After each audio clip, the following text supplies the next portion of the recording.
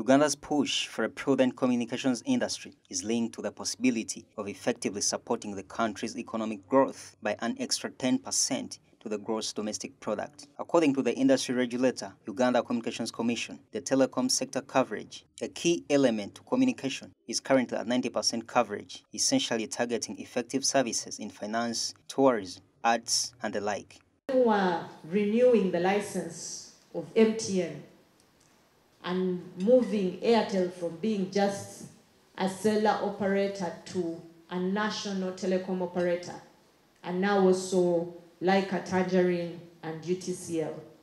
They have an obligation in their license that they must extend their coverage to 90% of the geographical coverage.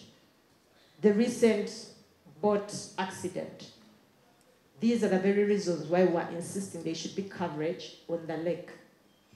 So that, because you won't have emergency communication if there is no coverage. When we talk about the parks, we're not talking about animals being given smartphones. But the experience you have when you see that lion walk across in front of you, if you don't freeze and forget you have a phone, you will want to describe that experience at that time. Now, for a country like us that is saying we want to boast and celebrate and actually reap from the tourism beauty that we have.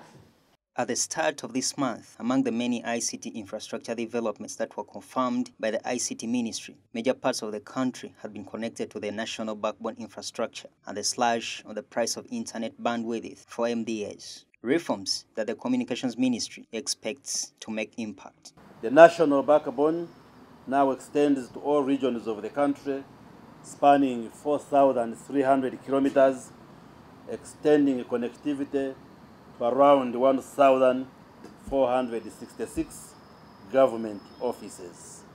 So, over time, we have expanded the reach of this national backbone infrastructure, got many more government offices hooked on the NBI, and also lowered the cost of internet, and this has resulted in efficiency in the government service delivery.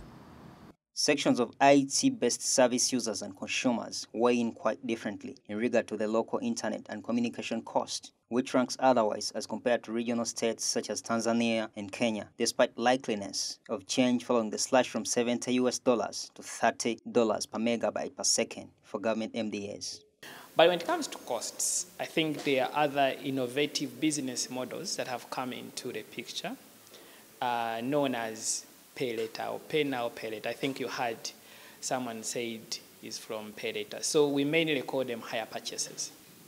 So there are entities, for example, like M-Copper that are issuing mobile phone devices on a hire purchase. Say farmer can actually pay on a seasonal basis. So they pay a small amount of money, let me say 50,000 to start with, and they are structured to pay back the loan of that mobile phone for over 12 months. So there are flexible payment plans that are actually enabling access to these mobile phones. So for me, I think that's a very innovative app called NITAU. It's responsible for providing internet services to government. So it has been deliberate. Just last week, the executive director announced a reduction in prices. But this is for government, but we believe it will have a cascading effect to the private sector. So we believe there will be benefits, and people probably will tell whether they are comfortable with the new prices. While regulation of the industry is widely threatening, highlighting issues such as over-the-top tax in telecoms, the contested 2% charge on gross revenue of licensed media houses, UCC's Director of Corporate Affairs, Fredo Tunu, observes oversight over the industry as simply outward and inspired by national development plans.